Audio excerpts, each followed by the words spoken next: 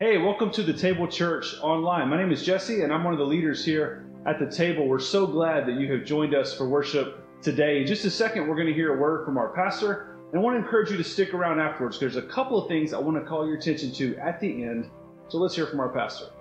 Hey, good morning, guys. My name is Cody. I get to be the pastor here at the Table Church, and we are so glad that you're with us today. We're going to be reading out of Colossians chapter 1, verses 15 through 17 today. And so if you don't have a Bible with you, no worries. The word's going to be on the screen for you. If you don't have a Bible, please feel free to pick one of those up on your way out this morning. We want you to have a copy of the Bible. Or you can download one online. Go to YouVersion app or the Crossway app, either one. Great resources for having the Word of God with you so that you can have the Word of God in you. So let's go ahead and read this together. Listen as I read. He, speaking about Jesus, He is the image of the invisible God, the firstborn of all of creation. For by Him all things were created in heaven and on earth, visible and invisible, whether thrones or dominions or rulers or authorities. All things were created through Him and for Him. And He is before all things, and in Him all things hold together. Let's pray. Lord Jesus, I pray that you would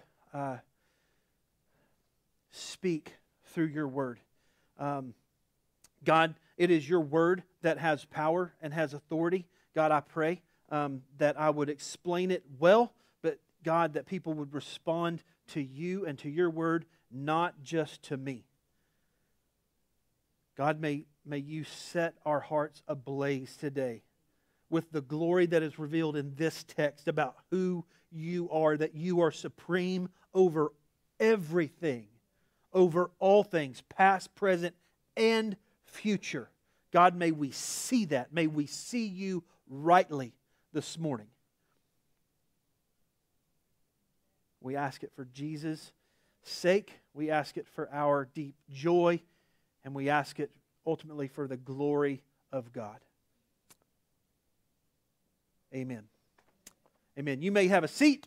As I said, if you're just now coming in, my name's Cody. I get to be the pastor here at the table, and we are so glad that you have chosen to worship with us today. We're right in the middle of a series called Supreme as we're looking at this, and basically this text that we're in this morning is why we entitled this sermon series Supreme. This text, what we think about it is that it's probably an early Christian hymn. You may have recognized as I was reading it that like this just kind of flows. It kind of has more of a poetic feel to it. And it is one of the highest, most important Christological passages in all of the Bible. And Paul may have written it, maybe not.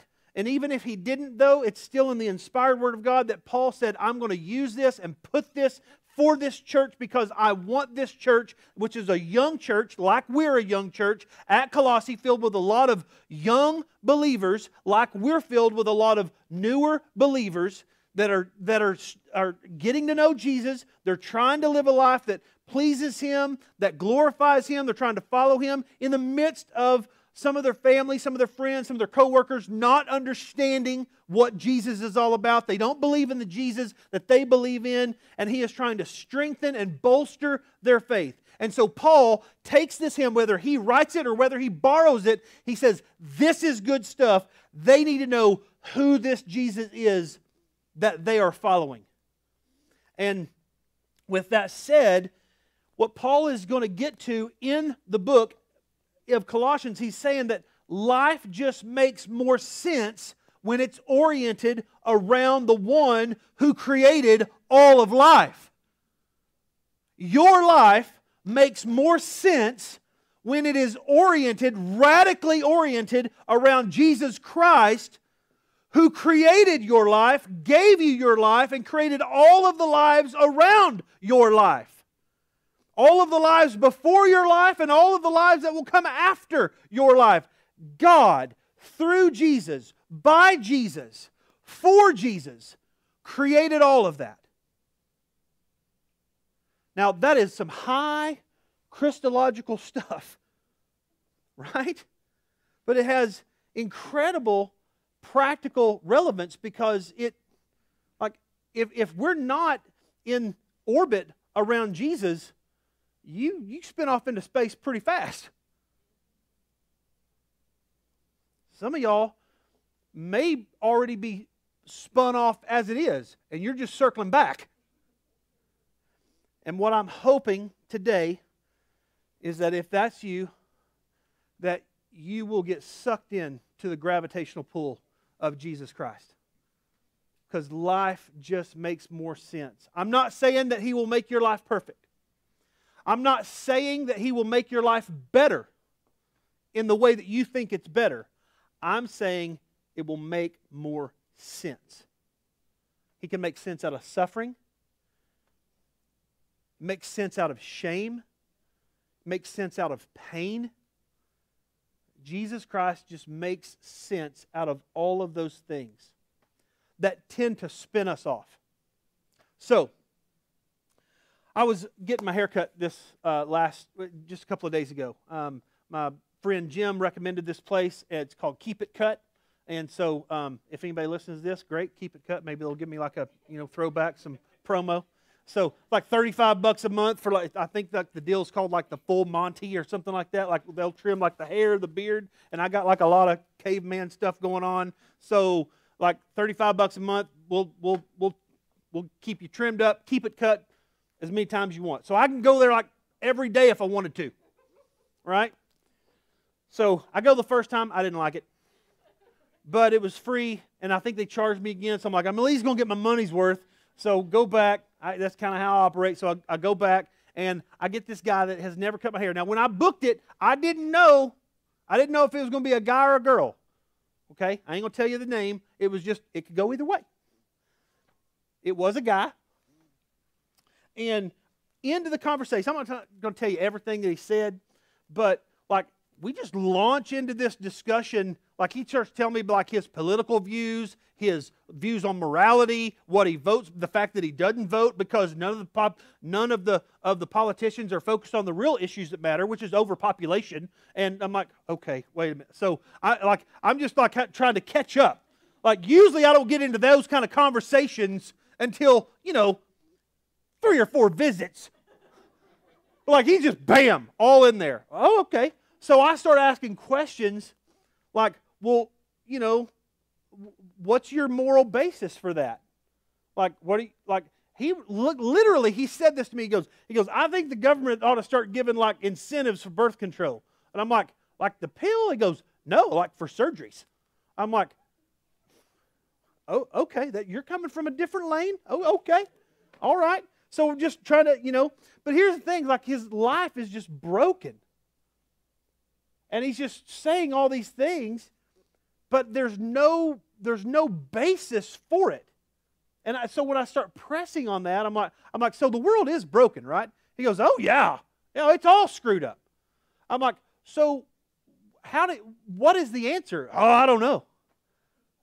So I'm like, okay, I don't have time to get into all this with him today, but I'm totally going back and getting my hair cut from that guy.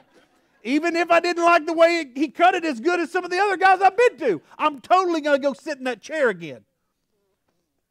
Because life doesn't make sense to him. And so he's trying to make sense of it the best he can. He's just trying to make sense of it the best he can. And maybe you're like that. And maybe you're trying this church thing, you're trying to understand Jesus, you're trying to think, like life has dealt you some, a tough hand, and you're grasping at straws, trying to make sense of it. And I want to say, if that is you, we are glad that you are here. And I do believe that Jesus does make sense of this life. I believe that life makes more sense oriented around Christ. I have lived life not oriented around Christ. And it doesn't make as much sense. Let's look at these 3 things. 3 reasons. 3 reasons why I believe that life makes more sense oriented around Christ. What Paul lays out for us. Number 1, because Christ makes sense of God. I don't know about you, but most people that I encounter believe that there's a God. It's part of the culture that we live in. We live in a postmodern culture. We it seemed like there was more people in the modern era that they believe that because God can't be explained by science and can't with actual proofs. Well, we're going to say that there is no God. But in the postmodern era, that's not really where we believe. We totally believe in the supernatural. We totally believe that of higher beings, of things that are created. The thing is, we just don't understand it. And so there's a lot of people, probably your friends, family, neighbors, they believe that there's a God, but they really don't understand Him. I'll give you an example. I was talking with one of our new believers just this morning who's been sharing the gospel and sharing his faith, sharing his story with family, and he says, yeah, I believe in God, but He's dead. It's like, he believes in God, but he doesn't understand Him. He doesn't even understand the resurrection. He believes that there's a God, but why would he give his life to that God since He's dead? And so he's taking it just from a dead religion.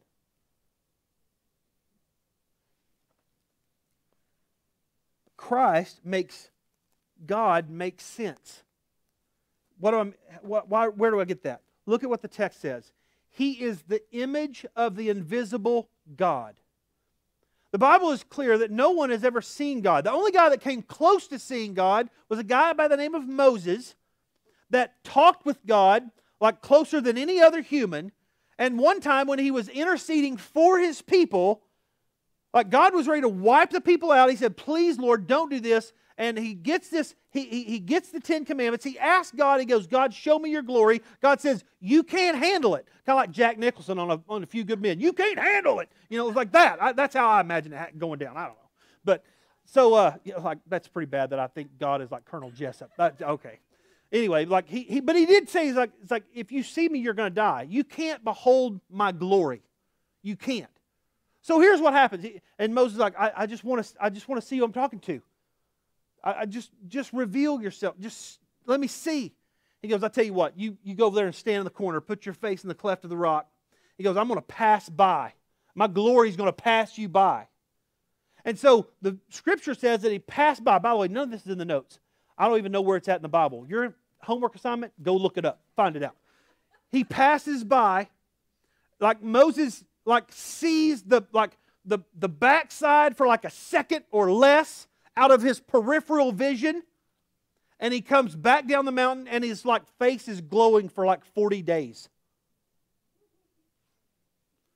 Like people are freaked out. They're like you got to put a cloak over Moses now like a Jedi. We can't handle him. Just because he just saw the glory of God for just a second, just bare out of his peripheral vision, just a flash. That's like we can't handle the glory of God. God is invisible to us. We don't understand Him. Like no one has ever seen God. We can't, even if we could see Him, we can't behold Him. God is spirit, and those who worship Him must worship Him in spirit and in truth.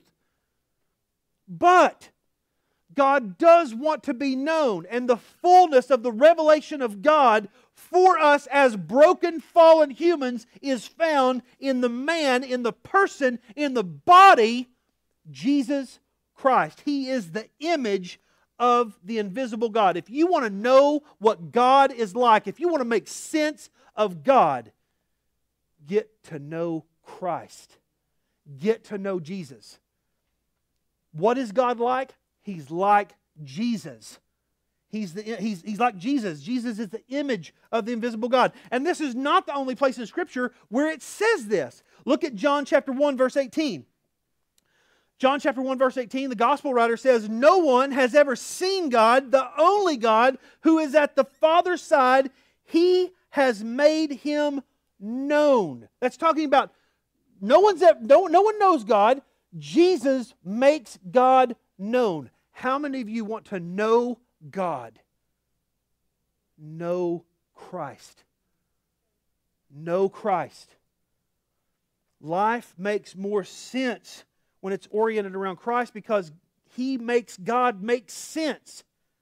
There's a lot of people that say, oh yeah, I believe in God, but then they have a really, really warped idea about like what God is like. Here's a common one. Some people say, yeah, I believe in God. Well, do you believe He's all-powerful? Well, no. Well, why don't you believe He's all-powerful? Well, because, bad stuff happens. Oh. Well, so is there something more powerful than God? Well, no. Well, then what about the bad stuff? Well, I don't know. I wasn't thinking about this when I woke up this morning. Leave me alone. Or they go the other way and they're like, do you believe in God? Yeah, I believe in God. So, is God all-powerful? Yeah. Well, what about bad stuff? Yeah, He caused it to happen. So God's the author of evil? I guess so. It's complicated. But then you take the person of Jesus who comes into this earth and totally deals with pain and suffering and evil, and yet is not callous. I mean, think about this for a second. The shortest verse in the Bible is Jesus wept. I'm not going to unpack that today, but I just want you to know I can. If I wanted to, we could stay here for the next 5 hours just unpacking those two words. A God who is all-powerful, but yet will come down and weep with us. A God who knew that He would raise Lazarus back from the dead and yet would enter into the pain and the suffering of Mary and Martha and weep with them even though He knew what He was going to do. Our God understands us. Our God relates to us, and He's done it through the person and the work and the life and the death and the resurrection of Jesus Christ. He is the image of the invisible God. But it's not just in John 1:18, it's also in John 14:9. Jesus said to him, he says this to a guy named Philip. He goes, have I been with you so long, and you still don't know me, Philip? Whoever has seen me has seen the Father. Now that's an arrogant thing for somebody to say, if they're not God. Whoever has seen me has seen the Father. If you want to know God, if you want to make sense of God, get into the Gospels. Learn about Jesus. Watch Him and the way He reacted and interacted and responded and initiated with people. Get to know Jesus. He will help you make sense of God. But it's not only there, it's also in Hebrews chapter 1:3. Hebrews chapter 1:3 says that Jesus says He is the radiance of the glory of God. That glory of God that made Moses' face shine for 40 days and 40 nights, and all of Israel had to put a Jedi cloak on Him so they could hide Him. Jesus, the radiance of the glory of God and the exact imprint of His nature. You have to understand this. Like, I have a boy, and he's a lot like me, and he's a lot like his mom, but he's not the exact imprint of my nature, and thank God for that. Right? But Jesus is the exact imprint of God's nature. When you read about Jesus, when you really get into the Word and you say, oh, that's what it's like, you can know that as you're reading about Jesus, as you're discovering who Jesus is, as you're experiencing Christ, you can say, that's what God is like. The exact imprint of God. This God that has been invisible to me, that I have never understood. Now I see what He's like because I can see and know what Jesus was like, because He is the God who took on flesh, who became man and dwelt among us, and of His fullness we have received.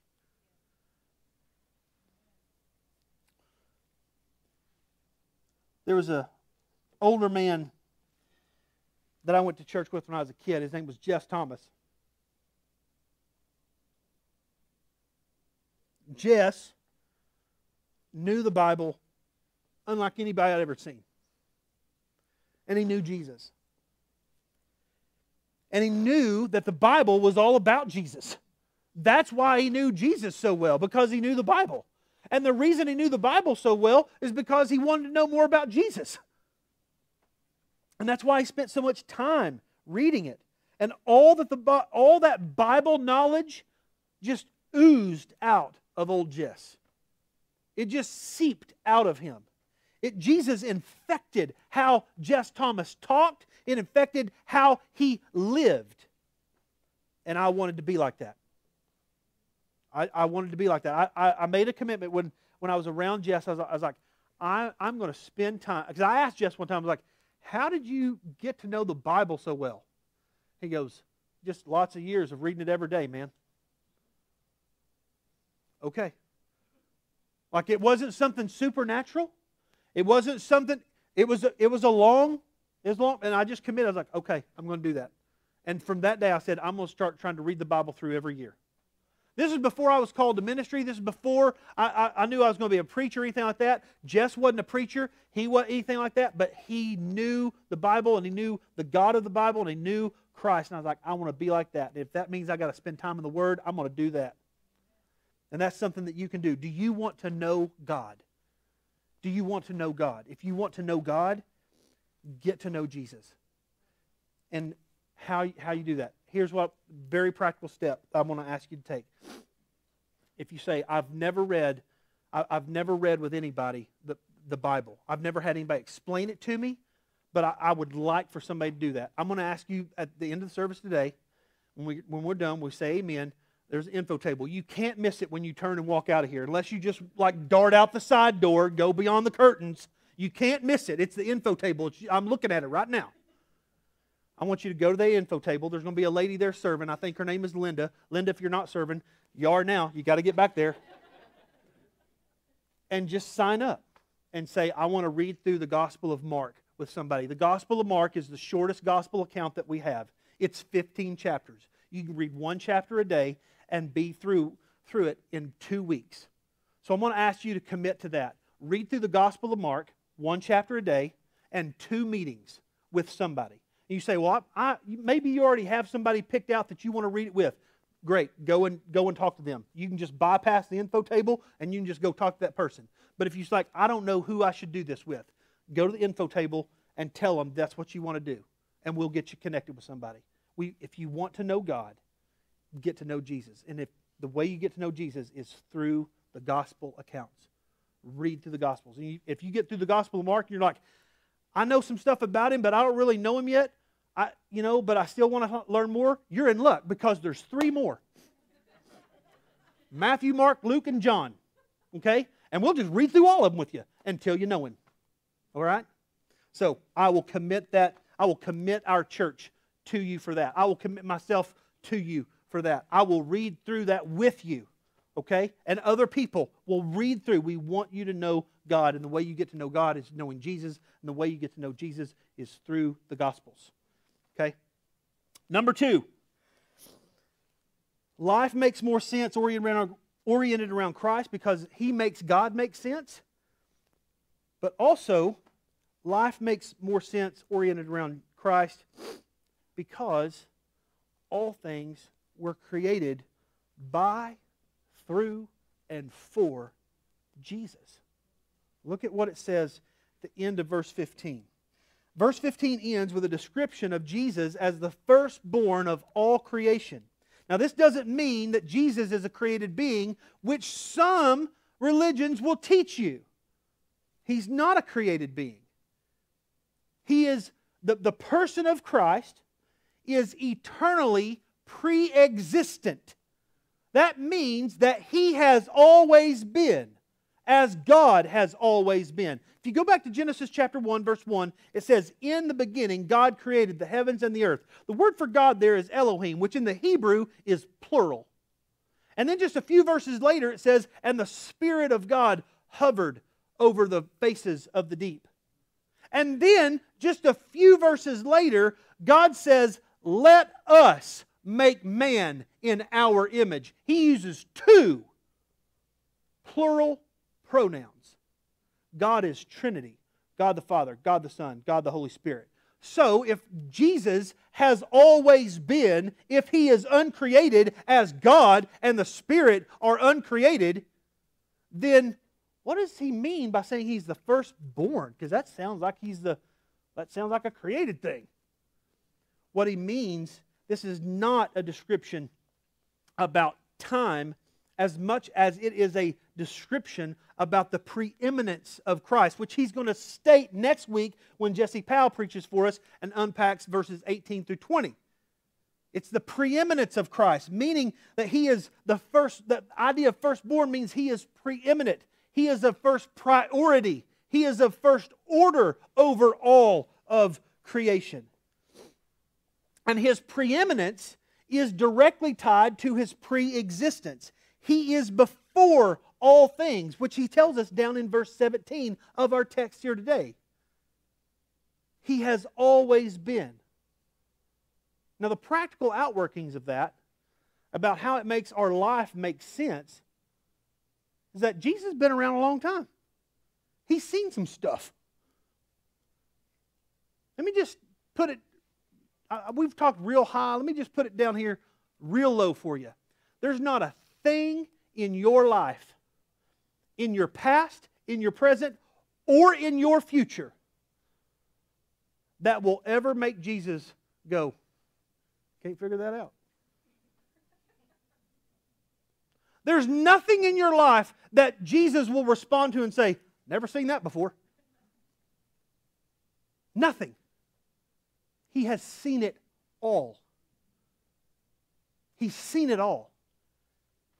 You are not going to shock Him. You are not going to surprise Him. All things are created by, through, and for Him. That idea, were created, that is a perfect tense verb. Here's what I mean by perfect tense verb. Perfect tense, see, we have past, present, and future like in the English language. Greek has like all these extras. Perfect tense verb means this. Here's the impact of a perfect tense verb. It is a past action with a continuing into the present and into the future result.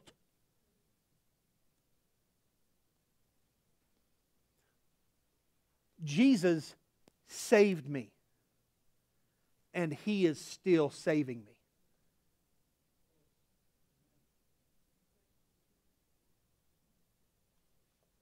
He saved me. He's not going to chunk me back. He's going to continue holding on. Listen, you let Jesus get a hold of you, you ain't never had anybody get a hold of you like Jesus gets a hold of you, because He will not let go. He will not let you go. He saves, and that's going to continue on. Paul says it this way in Philippians. He goes, He who began a good work in you will complete it. Faithful is He who called you, and He will do it. He doesn't stop. Life makes more sense when it is oriented around Christ, because He makes sense of God, and because everything that we see and experience was created by Him. He goes on, he says, For by Him all things were created, in heaven and on earth, visible and invisible, whether thrones or dominions, rulers or authorities, all things were created through Him and for Him. For Him. That means your life was created by, through, and for Christ. Your kids were created by, through, and for Christ. This church was created by, through, and for Christ.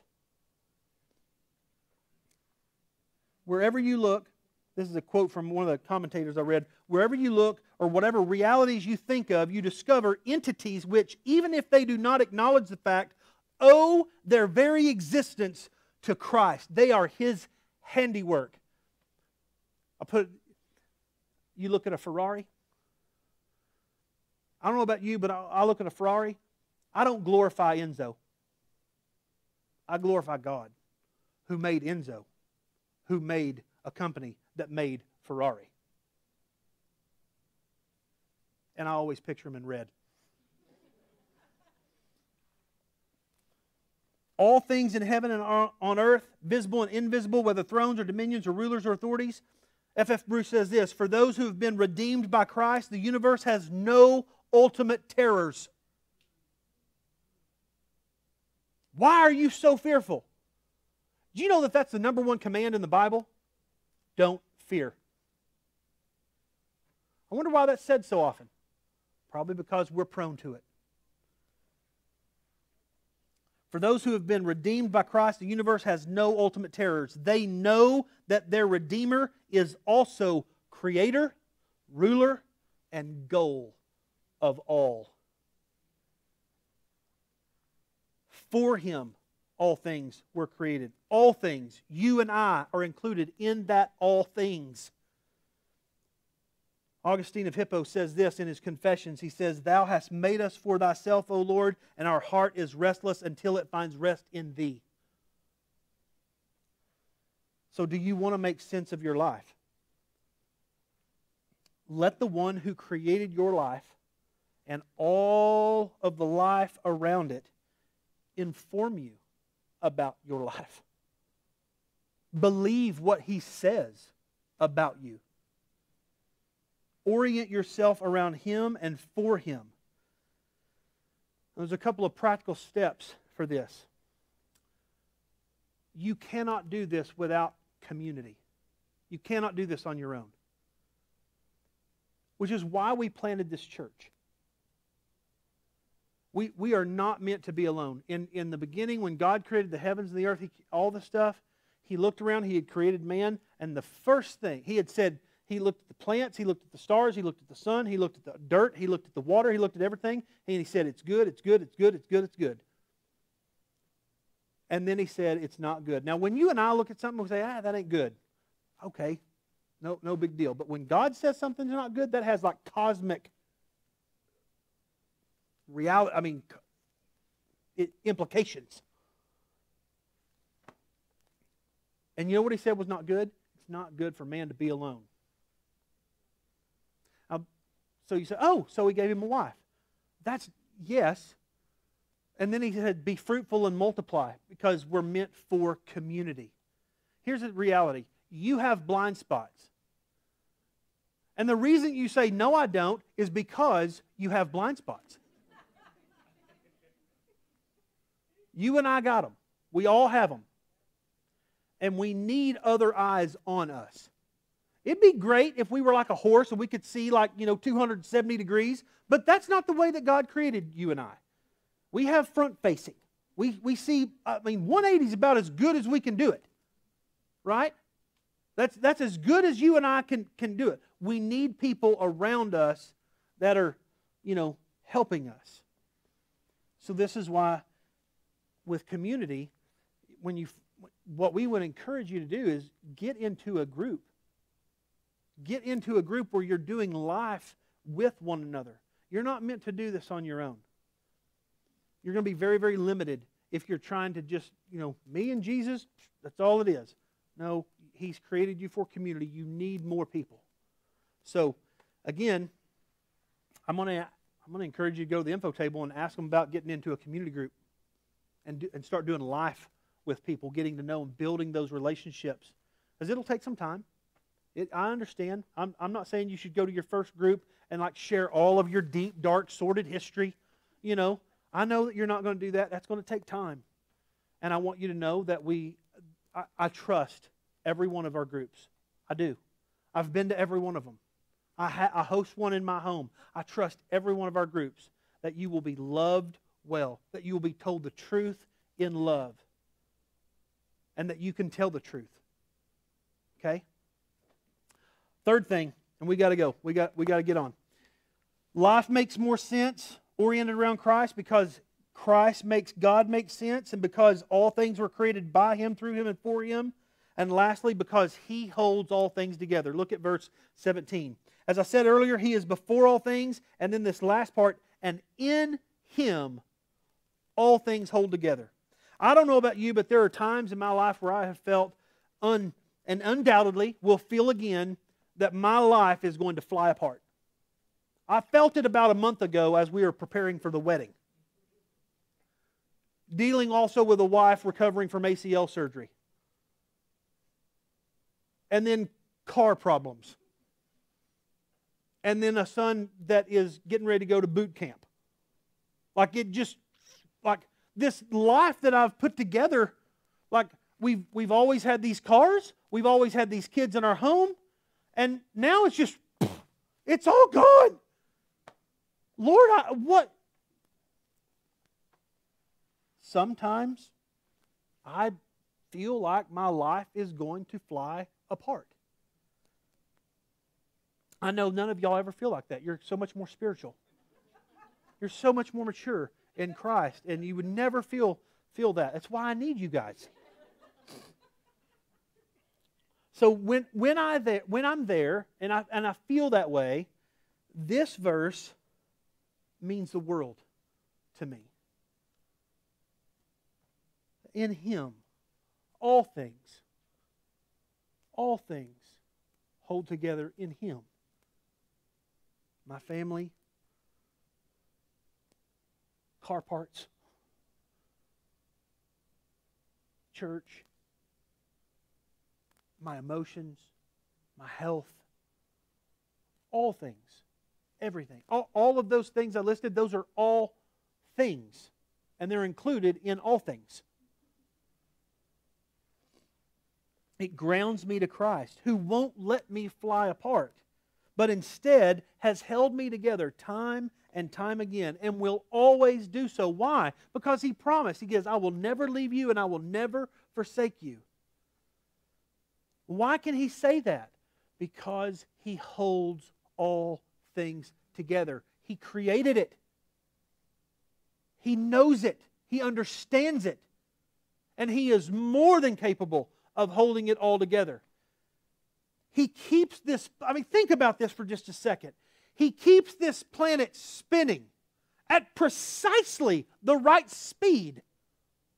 He keeps it on its axis, precisely on its axis. He keeps it rotating around the sun in its orbit. And He has stopped it, at least while we've been here, from like an asteroid hitting it and wiping out the planet. He has sustained all of this. And if He can do all that, if He can keep it spinning, if He can keep it in its orbit, if He can keep it on its axis, He can hold you together. You are not too much for Him. Don't let your pride think that. Don't let your pride lead you to that conclusion that you're too much for God. No. He's too much for you. That's the reality. But in your pride, you don't want to admit that. You want to, because you're the center of the universe. And I'm just telling you, maybe this is your blind spot. You aren't. You aren't. It's not about you. It never has been, and guess what? It never will be. You can go to 5 years and pay for therapy before you arrive at that conclusion. I just gave it to you for free.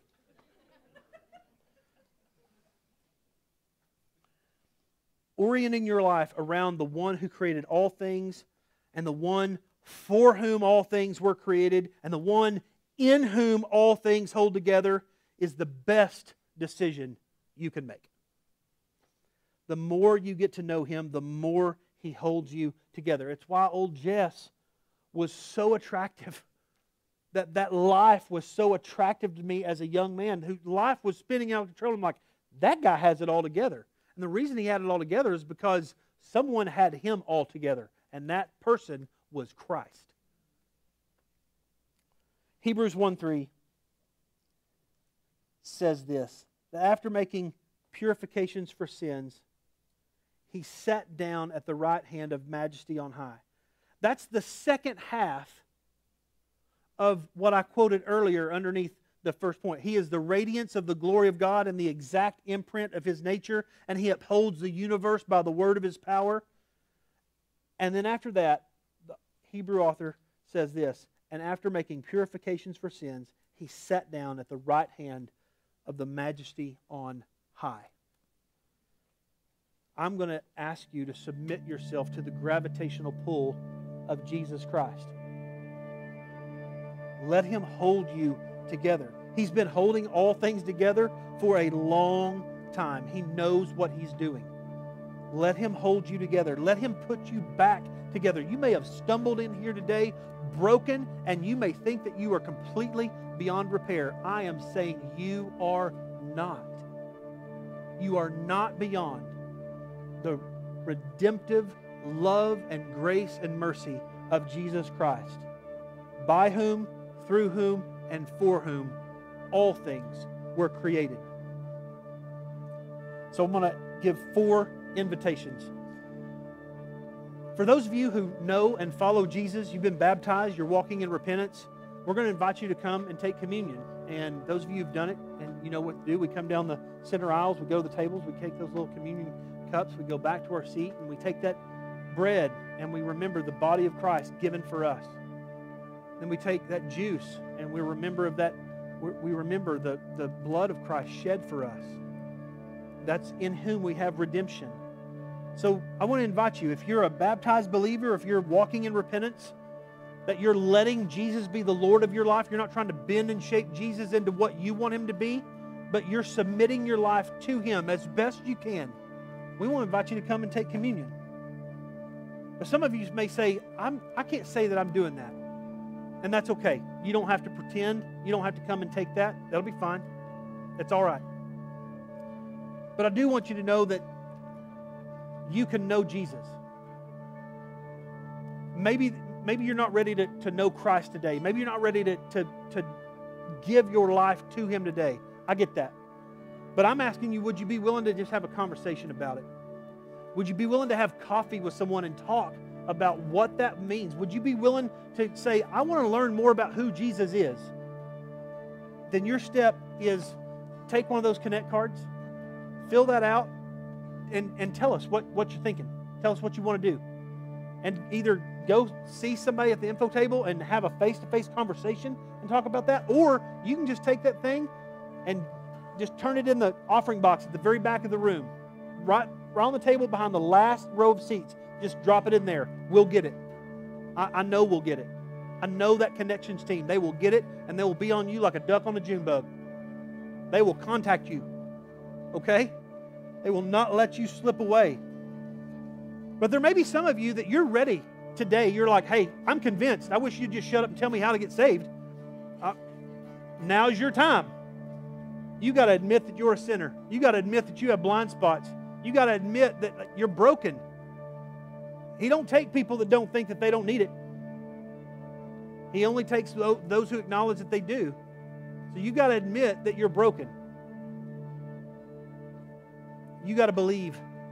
You got to believe that Jesus Christ is the Son of God, died on the lived a perfect life, died on the cross for your sins, and rose from the grave, and that He has the power to change your life. You got to believe that. And then you just got to tell Him. And you got to commit and say, Jesus, my life is yours. You created all things. My life is yours. You know better than I do. My life is yours. You can pray that today. And then the last one, when we're done with communion, and while some of y'all are making those decisions about that, we're all going to stand and sing when Kyle starts leading us. And we're going to sing to this God. We're going to sing to this Christ, by whom, through whom, and for whom all things were created. We're going to sing to this Christ who made your mouth and made your vocal cords and made your lungs and gives you breath. Sing, use those things that He has given you to sing back to Him. Sing to this Jesus who is the image of the invisible God, the firstborn of all creation, by whom all things were created in heaven and on earth, visible and invisible, whether thrones or dominions or rulers or authorities, through whom, this Christ, through whom and for whom all things were created. This Jesus, who is before all things, and in Him all things hold together. Sing to Him. Give Him the praise He deserves. He is worthy of every bit of it you can muster. I'm going to pray for you. You make your decisions and then sing with us. Lord Jesus, have your way. Have your way with us as the rightful ruler of all that ever was, all that is now, and all that ever will be. God, have your way with us. Save your people. Continue to save your people. Let us give you the praise you desire, the praise you deserve, the praise that you are worthy of. In your good name we pray it. Amen. Thank you, Pastor, for that encouraging word. If you want to find out more information about the Table Church or to get more connected, visit our website at thetablephx.com. And if you're in the area and you want to worship with us in person, we worship every Sunday morning at 10:30 a.m. at Arrowhead Elementary School at the corner of 75th Avenue and Union Hills. Thank you again for joining us today, and we hope to see you next week.